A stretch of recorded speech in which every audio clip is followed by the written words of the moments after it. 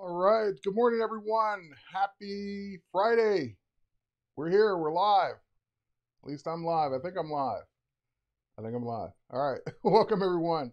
Happy Friday and welcome to Adobe Live. If this is your first time joining us, thanks for being here on Adobe Live. If this is your first time watching one of my live streams, thank you for being here as well. If you're watching this on the replay, thanks for watching the replay. I love replay counts.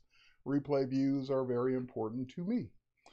All right, so just to give you guys a couple quick housekeeping rules before we dive into today's topic. For those of you who are new, this is Friday, so we do Friday Masterclasses. And when I say we, I mean the photography evangelist here at Adobe. So Paul Tranny usually kicks things off with one on Photoshop, or graphic design first.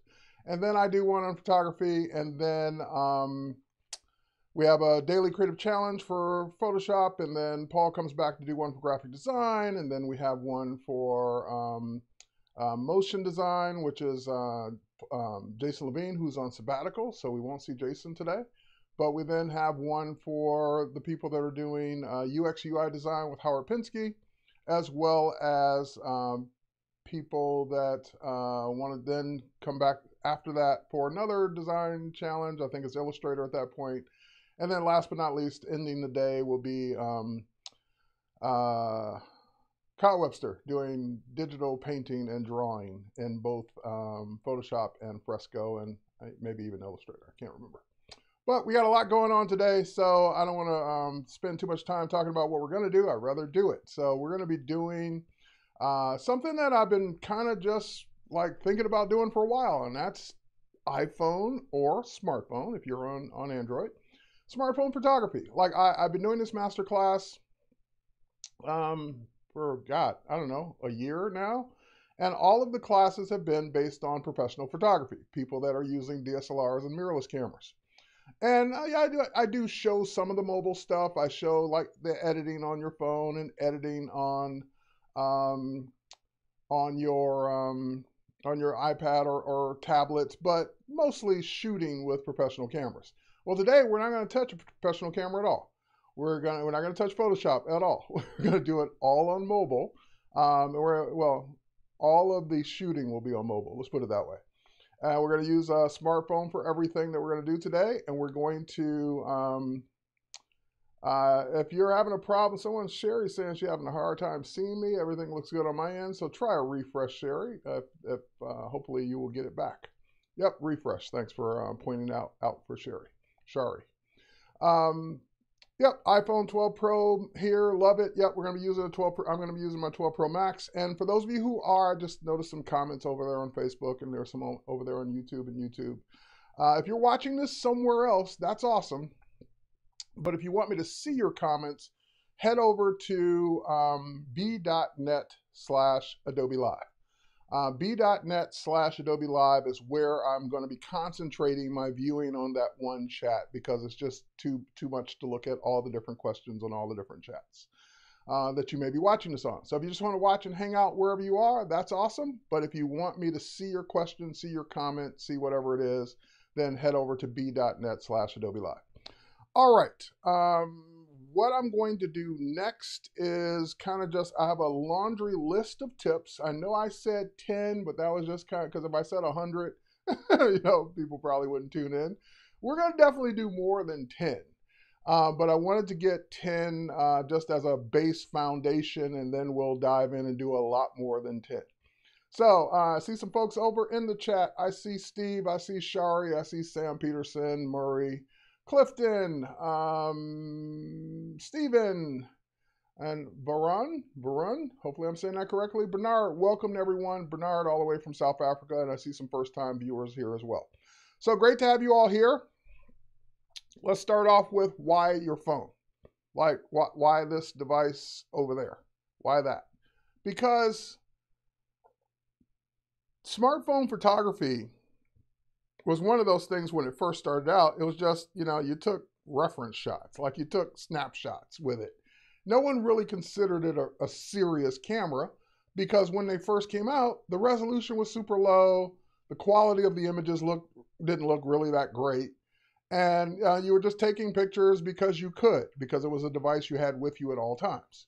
Well, now the manufacturers that make smartphones have concentrated, and in many cases, their engineering around the camera, because they know that's one of the main reasons people buy a new phone. Like, you buy an upgrade because it has a better camera. That's one of the main reasons. Apple has over 1,000 engineers working on the camera alone on the iPhone. So that lets you know how important it is to Apple. Samsung, all the other ones, the same thing. They spend a lot of time showing you how great the camera is in their ads and how great the camera is in their commercials, because they know all the other stuff you already do. You already run apps. You already got a great screen. You have, decent, great, or good battery life, whatever it is. And you have water resistant and all that other stuff. They know you got all that. So what's going to make you upgrade? A better camera, a better being able to take better shots with your phone. And so I decided to take this masterclass and dedicate it to getting better shots with your phone. Larry Becker in the house. I see you there. All right. So since it's the camera you have with you at all times, let's talk about some basics right off the bat. So tip number one, and this is tip number one, regardless of what camera you're using. Clean your lens. So one of the things that will make your images look blurry, look out of focus, look like they're not great, is your lens is dirty. So get a lint-free cloth. You can get a small one that goes in your wallet. You get one that you keep with you at all times, and just literally go ahead and clean all the lenses, all the different. This has 3 cameras, so clean each one. So if you're gonna take go take it out of your pocket to take some serious photos, then first thing you want to do is clean it. Now, the thing that people always tell you that, hey, clean the camera, clean the lens, clean the thing that you're gonna shoot with. Tip number 2 is a lot of people take selfies and they never think about the other camera. There's a camera up here. Clean that one too. That's the one that's taking all those shots when you're holding your phone up in front of you. You're taking those shots in the mirror, so forth and so on. So take the time to clean not just the back cameras, but the front cameras as well. All right. Now, interesting fact point is that my friends, like some of my close friends, some of my work colleagues, some of my people that I've known for years, send me photos all the time because they want me to fix them. They want me to make some adjustment. They want me to do something to the photo. A friend of mine, dear friend of mine, from years ago, just sent me a photo the other night. He wanted his wife to be extracted from the background because the background was busy. So I get this all the time. But one of the shots I got recently, and I'll show it to you in just a second here, and this is tip number 2, besides clean your camera, is clean whatever the subject matter is going to be. So if you're taking a picture of, a little statuette, take a few moments to wipe it down, because what you're glancing at and you're not seeing anything on it right now, that's the stuff that will show up in every shot you take. And you'll spend an inordinate amount of time trying to remove all that dust, all those things, all those little specks, all those little pieces of hair, all those little whatevers off the image in post. And we just don't want to have to spend time doing that. I don't charge them anything. They're friends. I don't charge them anything. All right, anyway, so let me switch over to, now I'm saying clean the subject, but what if your subject's people? What if your subject's a setting? What if your subject's like my friend's having lunch? So let me go into this shot and let me show you what I'm talking about. Here's the original shot, and I cropped their heads off so they're not embarrassed if they watch this stream.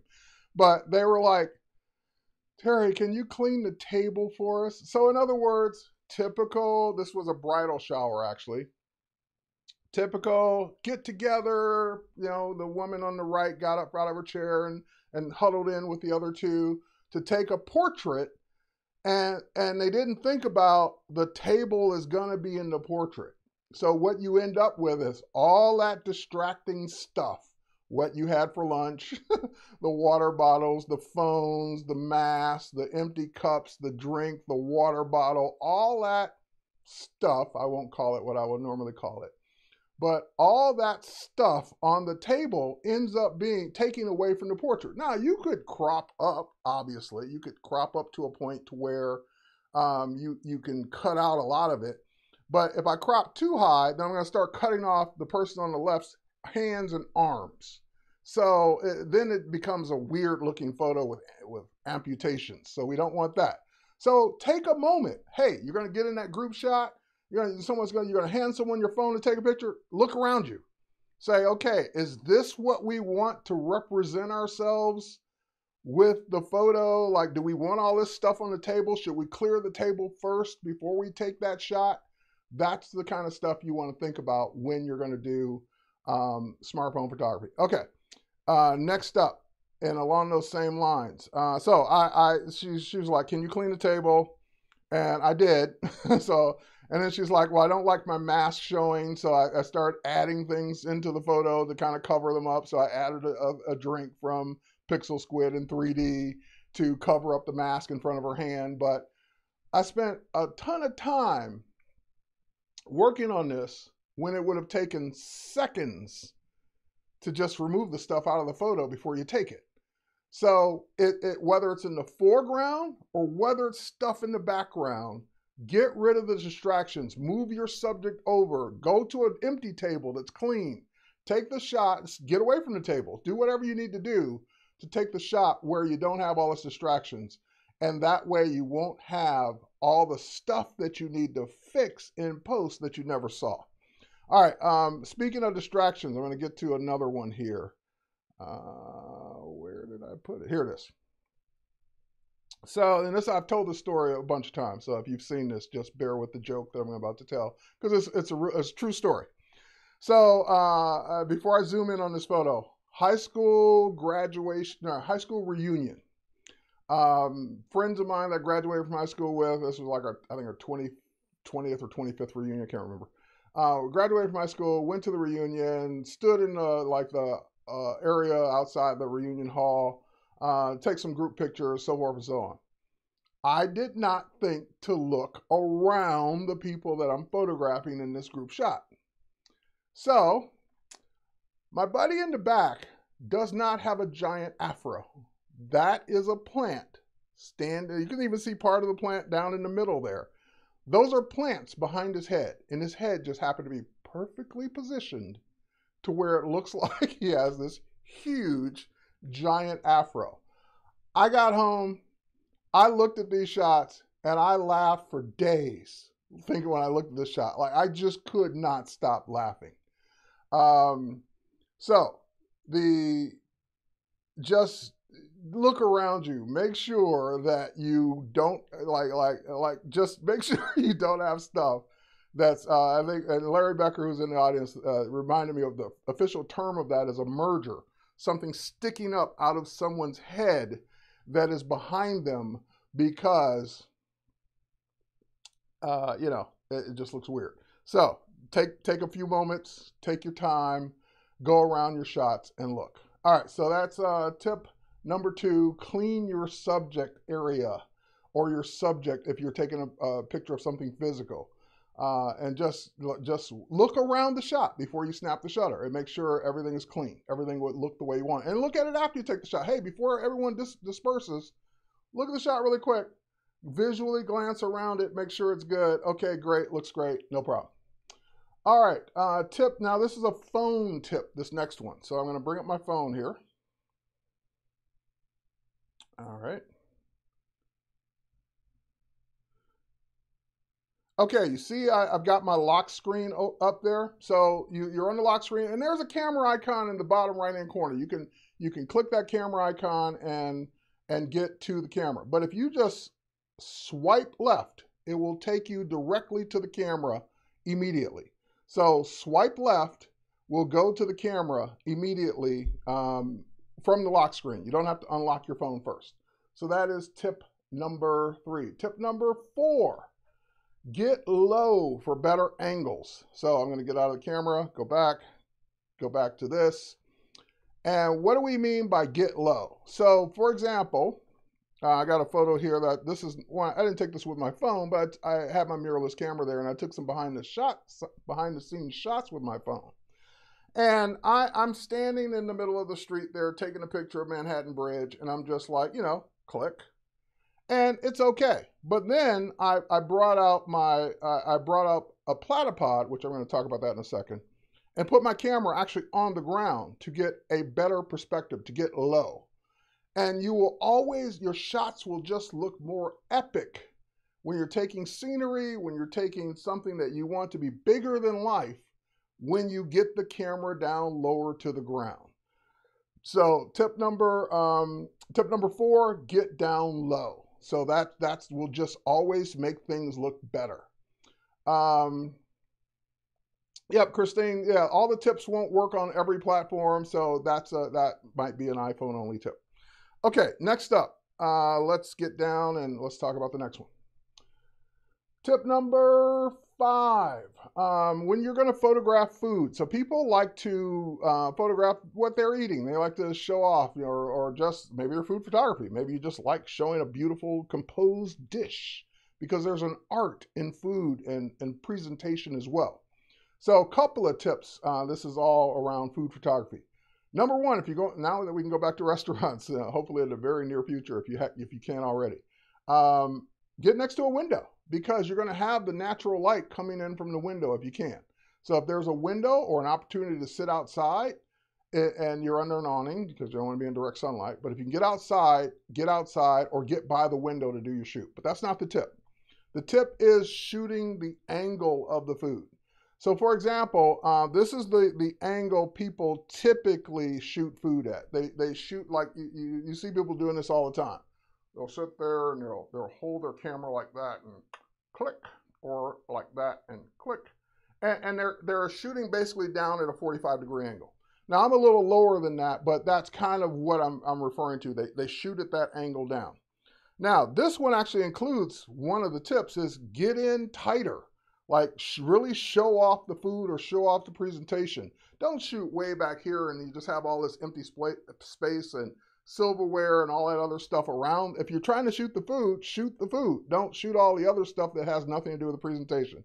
The phone in the background on the table, the empty glass, the dirty water container, all that other stuff.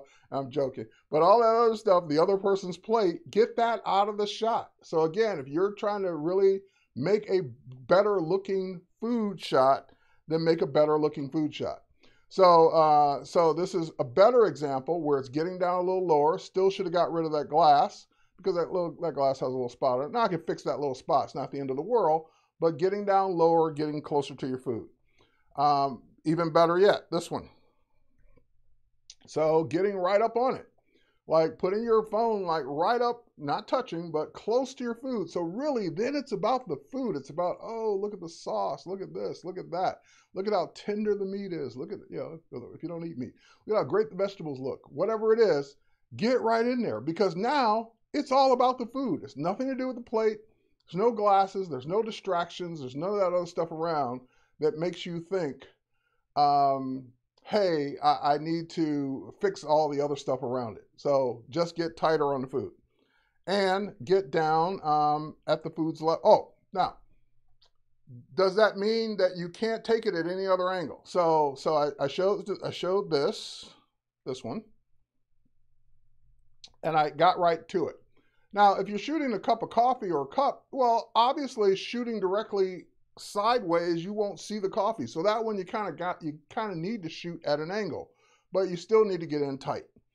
But then there's this other, the other option is, if you're not going to get down tight, you're not going to get down low, then get directly above it. I don't mean at an angle. I don't mean 45 degrees, 15 degrees, whatever.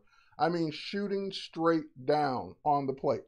Because a lot of presentations can't, this isn't one of them, but a lot of presentations can't be appreciated if it's at an angle, because you're not seeing the complete design on the plate.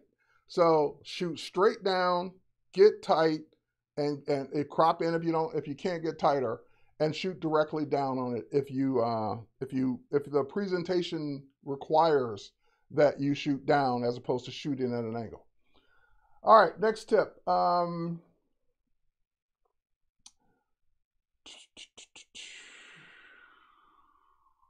All right, let's do this one. So we're gonna actually take a picture now. So I'm gonna bring up my camera here. Let's bring up the camera. Let's bring up the phone there. Okay, so I got my phone, and I've got in my studio, I've got a little statuette. Okay, and I'm going to show you why angles matter. So this is the tip on this one is angles matter, and I'll hide Lightroom in the background for now. All right, so you can focus on just the photography. So number one, when you're photographing, and maybe I should skip ahead to this tip since I'm shooting representing a person. So if you're photographing a portrait, a photo of someone, the problem is your camera, at least on an iPhone, I don't know about Android, your camera defaults to the wide angle lens. Like when you fire up the camera, you're on the not the super wide, but you're on the wide angle. So you're on the wide lens. And when you photograph a face with the wide lens, you're basically distorting that face. You're telling that face to be fatter, to be rounder, to look distorted, so forth and so on. So my first portrait tip will be switch to the telephoto lens, even if you have to back up some, because when you switch to the telephoto lens, it won't give you that distortion. So I'll take that shot too so you can see the difference. All right, now that's whatever tip that is. I'm not going to keep counting anymore because we're going to go past 10. All right, so that's that tip. Now, next, what about the angle? When we're taking selfies, we want the camera up high. We want to shoot down on ourselves, and that's fine. But when you're taking pictures of other people, or people are taking pictures of you, if you shoot down on the person, you're making the person look shorter. Guaranteed. So if you have a thing about being short, shooting down on you only makes you look shorter. So just keep that in mind. If you've seen full-length portraits or full-length pictures of people, and the camera angle was up high, I guarantee you they look shorter than they really are. All right, so then you might think, okay, shoot straight on. And you can shoot straight on, and that's okay. But if you're getting away from the person, not directly up on the camera, not directly on them, not a selfie, shooting down low makes the person look more epic. They makes them look taller, and just makes it for a more epic looking photo, or in this case, a statuette. Okay, so I'm going to bring back up Lightroom,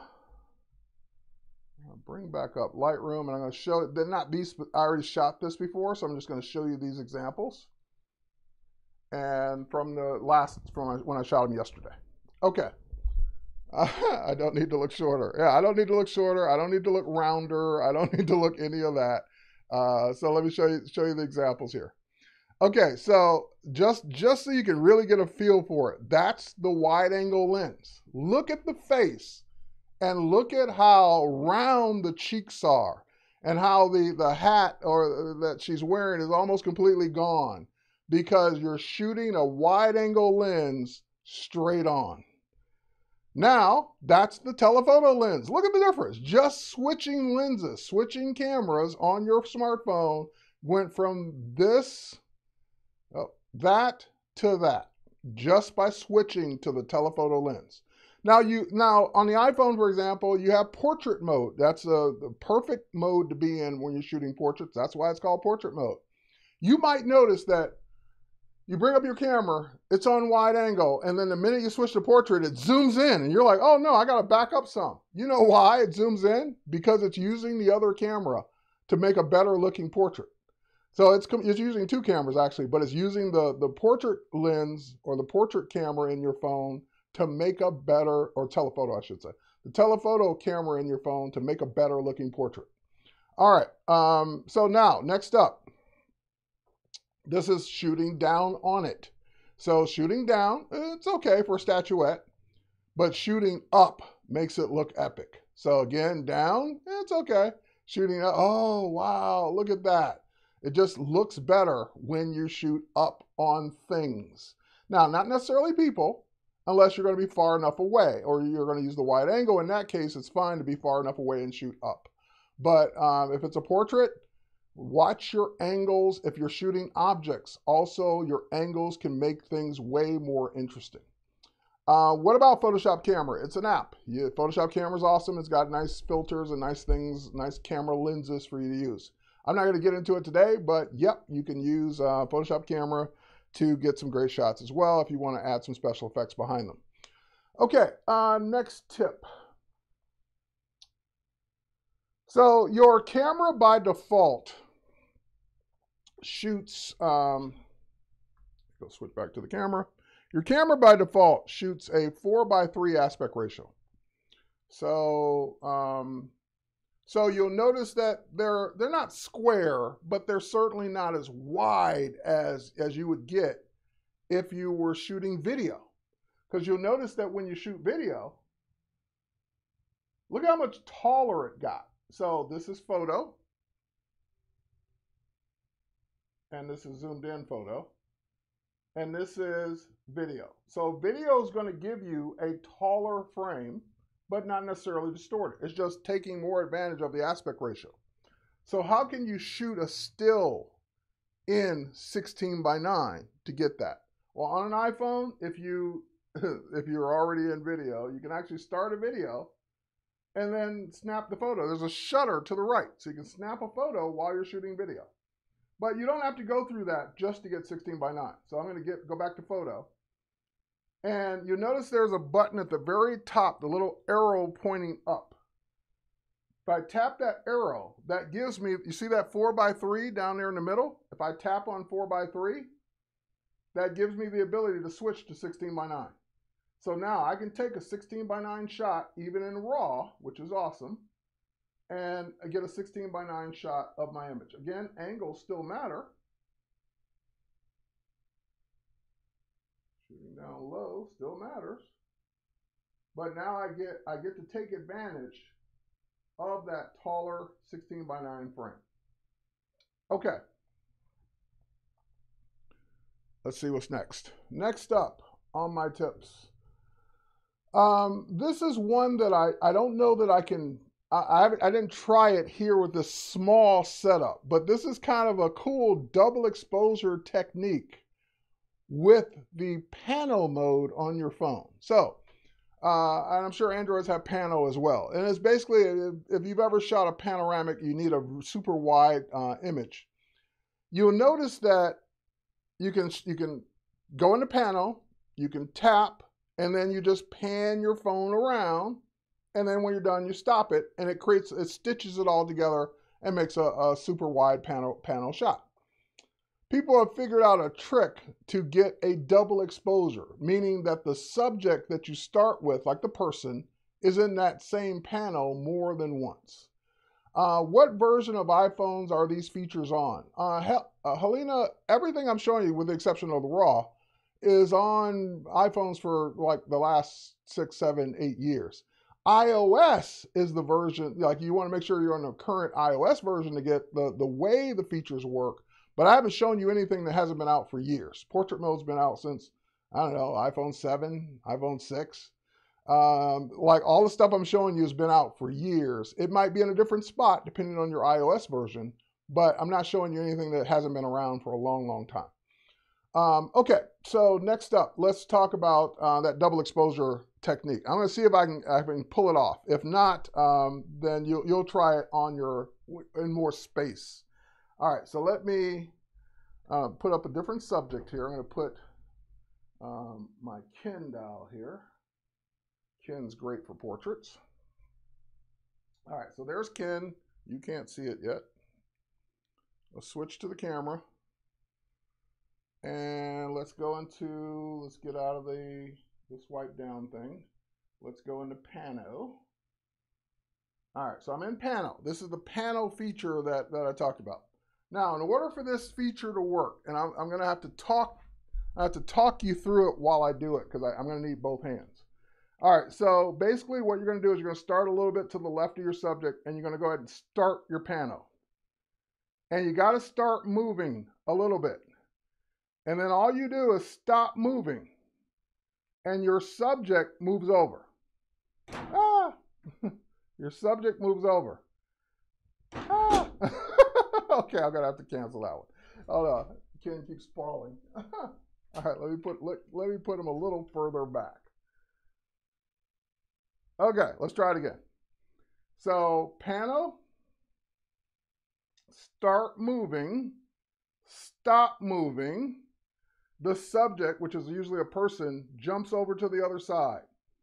And then you keep moving to complete your panel. And when you're done, if it worked, oh wait, hang on, was I not taking it? Nope, it didn't. Well, you can start to see it there.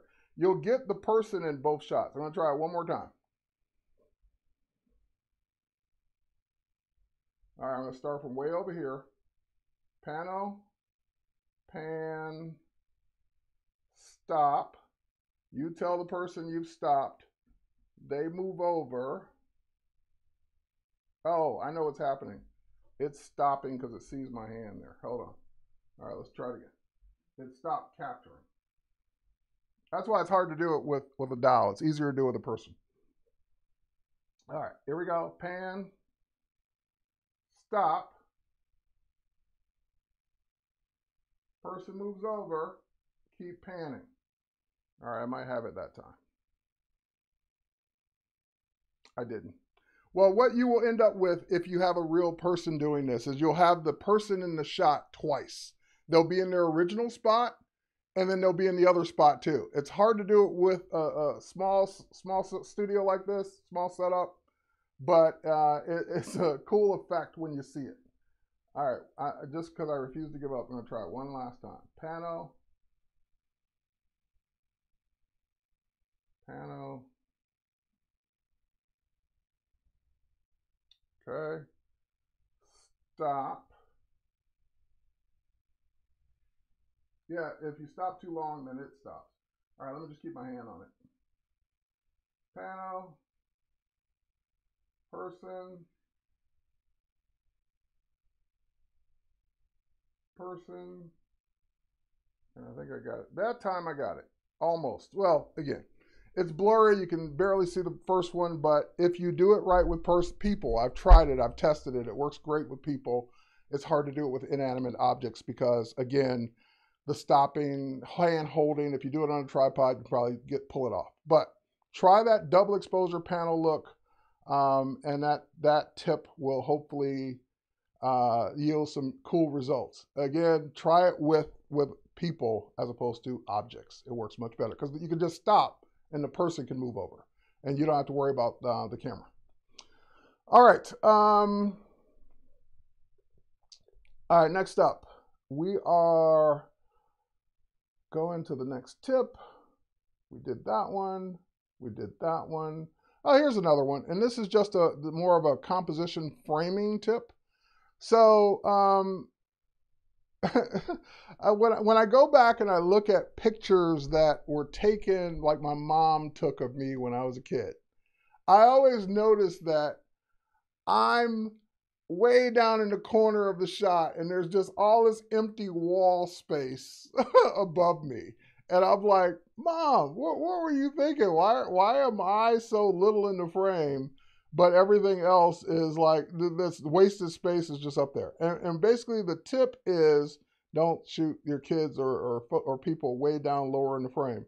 But actually, no, the tip is get in tight on your subject.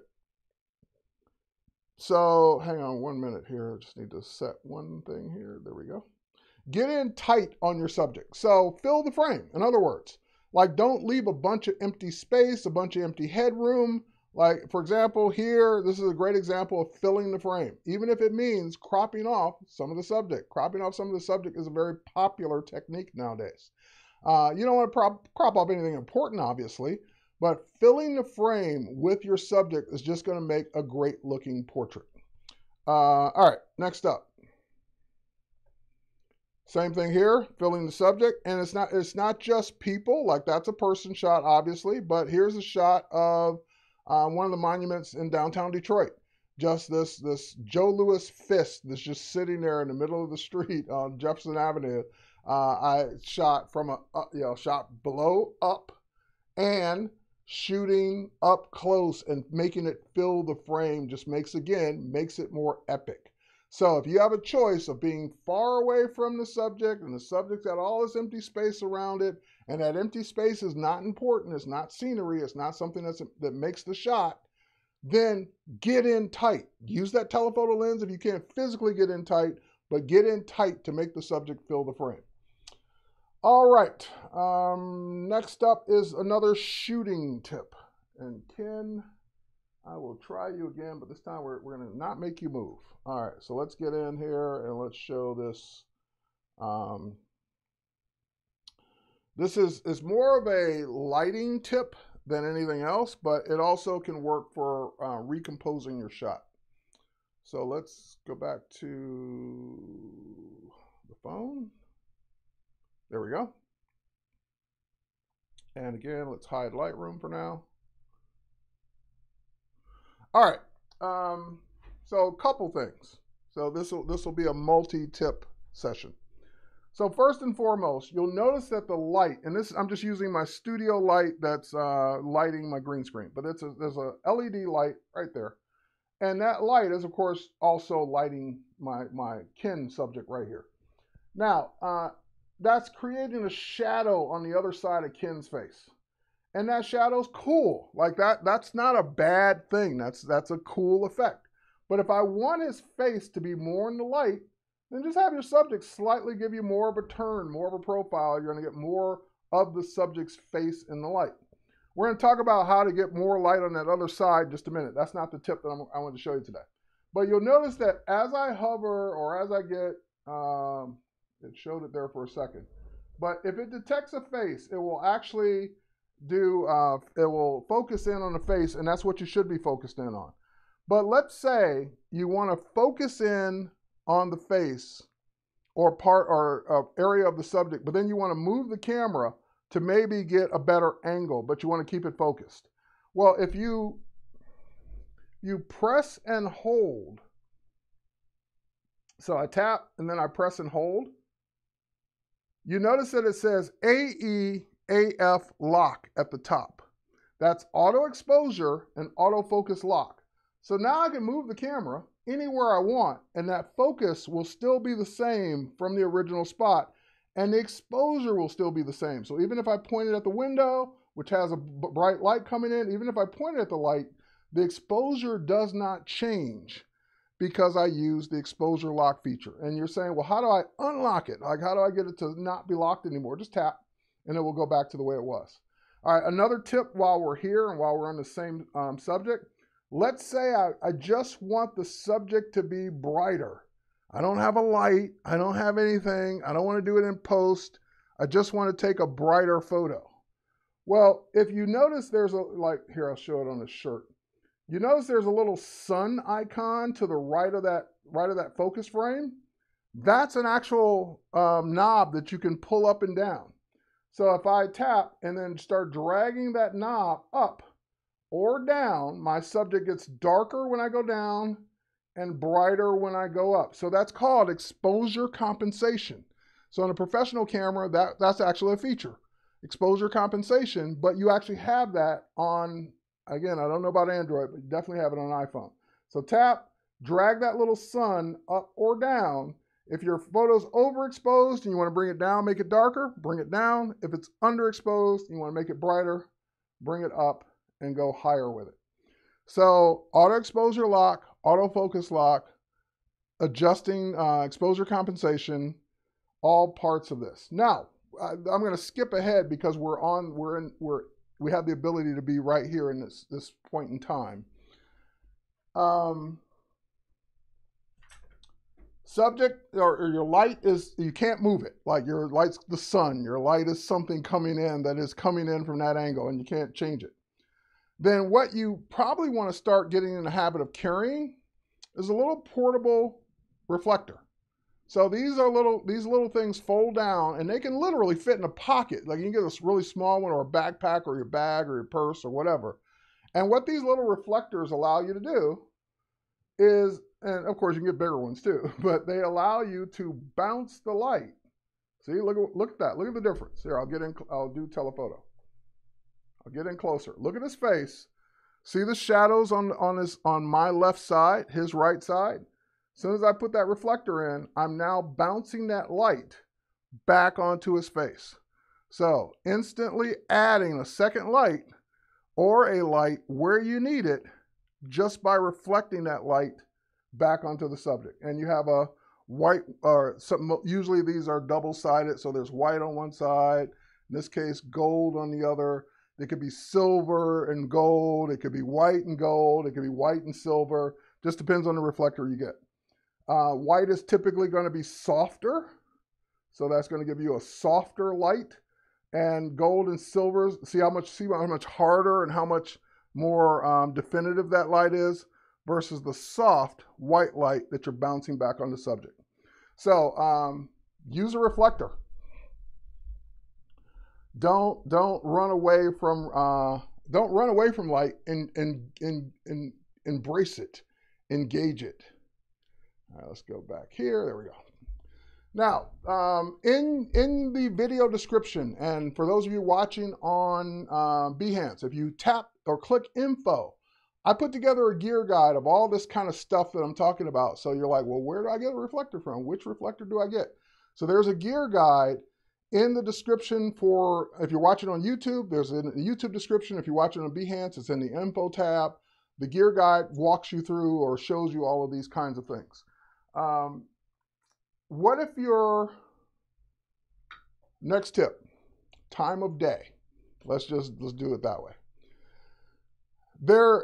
Professional photographers rarely, if ever, and usually never, go out in the middle of the day to shoot because that's the worst possible light. So I'm giving you examples here. Here's one. This is a scene at a pool.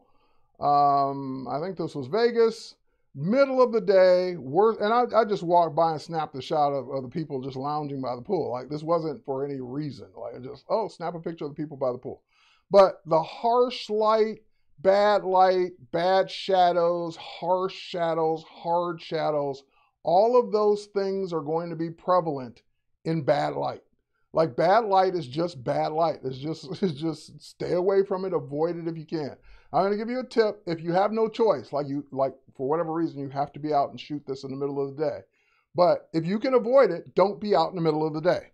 Your best times to shoot are, and you probably will already know this, mornings, where the light's nice and soft and golden, or evenings, where the light's nice and blue or gold, depending on time of evening. And you're just going to get a better look, a better light, a better everything. All right, next up, what if you don't have a choice? What if you just cannot, and I've been there. I used the example the other day when I was in Egypt. The only time that we could go shoot the Sphinx because of the business trip I was on was in the middle of the day. So it's either don't go shoot it or shoot it in the worst possible light. And I know some photographers will just say, okay, I'm not going to go shoot it. But I had to shoot it since I was there. Now, this tip won't work for a big object like a statue or a Sphinx or a monument, but it will work for people or things that you're trying to photograph. So if you, like I did today, sunny and hard shadows. Exactly, Nicholas. So if you have to, meaning you have no choice, you have to get out and shoot in the middle of the day. Now, this is a bigger one, but this is not a reflector. This is a diffuser. So what this does is the light comes through it onto the subject. So it's not harsh. Here, I'll add a little bit more light from my light. So my light is above me for the studio shot, and this is making it about 1 or 2 stops darker. So it's too dark for the live stream, but the light is shining through this and softening that light. So if you just have to get out in the middle of the day, that kit in the reflector kit I listed in the gear guide comes with a diffuser, yellow, silver, white, and black for your reflectors, or well, you say, well, why would it be black? To block something, like you want to block light. So it comes with all of those different materials so that you can take one kit with you, and it's not this big size. You can take one kit with you and be successful when you're photographing, when you only have one light or you only have to use natural light. Okay, we're running really low on time, surprisingly. So let me get through a couple more of these. We did that one. We did that one. So let's talk about framing. When you're shooting a landscape, where do you point? Like, do you point up? Do you point down? Do you point at the ground? Where do you point? You put the most interesting things in the frame. So for example, this road's not all that awesome. It's just a road leading to wherever it leads to, and there's some foliage on the left and right hand side. It's not awesome, but the sky is awesome. So if you look at the ratio of what's in the frame, there's more sky in the frame than there is ground. So you you break it up by what's more interesting. If you're like shooting a cool scene, is the sky dull, blue, no clouds, gray, whatever, then point down more.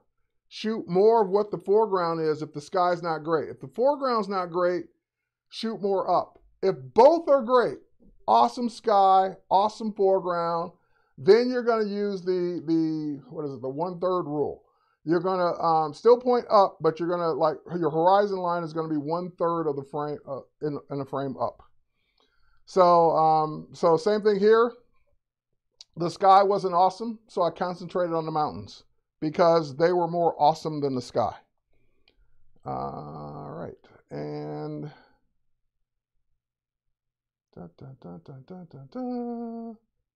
all right, one more shooting tip, and then we'll get into a few minutes of editing.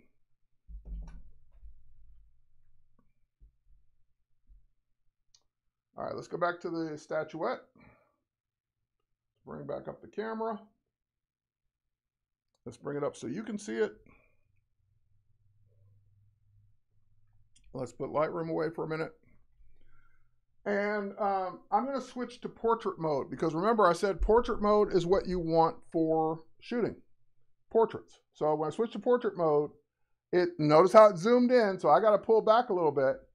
And when I pull back enough to where it says natural light, that's the sweet spot. In other words, I'm far enough away to where I'm getting the depth of field effect that portrait mode does. Now I'm going to snap a photo. Again, go down a little bit, shoot up, snap one, and then I'm going to go to that photo that I just snapped, and I'm going to go to edit. And when I get into edit, there's one cool thing about portrait mode on an iPhone is that you can change the depth of field after the fact. So it used 4.5 f-stop at the top there. If I tap on that f-stop 4.5, then I get a slider that controls how in focus the background is. So that's f16 all the way down to f14. So if you really want your background out of focus, you don't have to worry about, oh, it's just not out of focus enough with portrait mode. You can go in after the fact and change it. Even the hat's starting to become out of focus because, or the headpiece, I should say, is becoming more out of focus because of that shallow depth of field. So you can control how much you want in focus. That's everything in focus versus only the subjects in focus just by choosing to go into edit your portraits in portrait mode on an iPhone. Okay, now let's get into some editing, since I only have a few minutes left. All right, we're in the same album. Now, you can edit with the phone editing app on your, the Pictures app on your phone. So on iPhone, it's the Photos app. On Android, I don't know, it's the Photos app. It's whatever app it is. And usually they have some editing capabilities. So I'm not gonna say that you can't edit on your phone, but I always bring my images into Lightroom, whether I shot them in the phone or regular camera. And so some of the things you might want to consider that you can do after the fact on your phone is pretty amazing. So for example, on this one shot in Iceland, I shot more of the foreground than the clouds. It was all great, but I had this one little yellow thing standing up in the middle of the water. And I could maybe have moved over and gotten it, but then I wouldn't have got as much of the mountain. So it's kind of like one of those things I had to live with it, but I could get rid of it now. So even on my phone, I can zoom in. I can go into the healing brush in Lightroom, and I can, even just using my finger, go ahead and paint in the top of this thing. There it is. And as soon as I let go, Lightroom will pick a spot to clone it from. And I can move that around. I can say, no, clone it from this side over here. Then once that's done, then I can go ahead and get the rest of that pole that's down at the bottom there. And again, move this around and get a better spot to pick up from, and use that to get rid of distractions that are in the photo that you couldn't avoid, because sometimes you just couldn't avoid. All right, next up. One of the things that bugs me the most is bad white balance and crooked horizons. Those are the things that stand out. So this is blue hour. This is like sun going down, Mercedes-Benz Stadium in downtown Atlanta, but it's too blue. Like, it makes the whole scene look blue. So when you go into color, you have a white balance eyedropper, which is probably not going to make much of a difference in this shot. But I also have a temperature slider. So I can slide the temperature to make it less blue by adding a little bit more warmth to it. So I can just warm up that shot a little bit more to make it less of a blue stadium. All right, so you can fix your white balance after the fact, especially on people. Like, you don't want your people to be yellow. You don't want, like his shirt should be white. It's yellow. Their name tags, his shorts should be white, but everything's yellow because of the fluorescent lights above. So instead, I'm going to go to color, and this time I am going to use, color, not light. I am going to use the white balance tool. So if I tap on white balance, I can pick that and pick it up and move it around. And what I'm pointing for is, if I had something gray in the shot, that'd be great. Something that should be gray. I don't have anything really gray, but I do have the shirt that should be white and the blouse that should be black.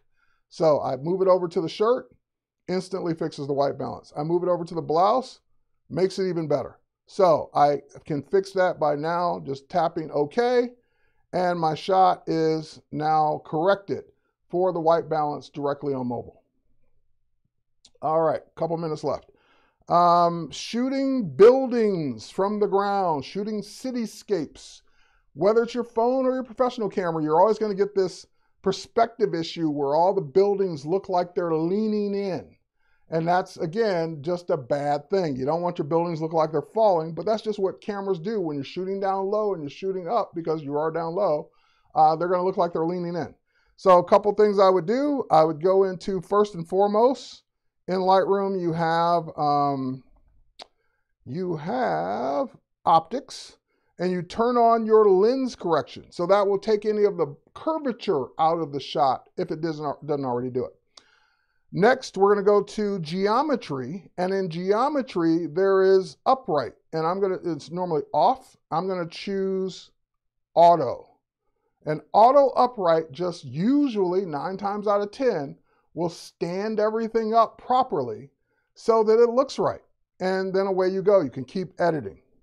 So just fixing your buildings with upright can go a long way. Now, just to show you how far you can go with your editing, here's a before shot. This was, I think, Toronto, if I'm not mistaken. I can't remember where this is. But anyway, it could be anywhere. So nice building from the hotel window. Looks great. But that's after I did all my adjustments. So that's fixing the geometry, and then fixing the tonal values, going in and painting in the sky with the adjustment brush, and using dehaze and pulling down the exposure to just make a more beautiful shot from my hotel window from my phone. All right, now speaking of shooting through windows, this will probably be my last tip because I'm going to be out of time. But when you're shooting through a window, let's see, I think I have some examples up here. Like, here's one. Shooting through the plane window. You can see the glass. You can see the reflections. You can see the seats. You can see everything. So if you're going to shoot through a window, what you want to do then is put the phone right up against the glass. So, you might lose something, like I'm losing part of the engine, but I'm going to cut way down on the reflections because the camera is up against the glass as opposed to reflecting on the glass. Same thing coming down the elevator in the hotel, looking at the Mandalay Bay across the way there.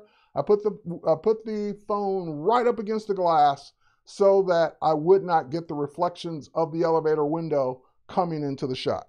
Now, by the way, there was still one more thing that I could have fixed there. I would go in and just spot remove these two little light reflections. So there was some light reflections here, here, and here. I would just fix those and away I would go. All right, last but not least, if you're photographing something moving, cars, animals, people, running, whatever it is, give them room to run, give them room to move.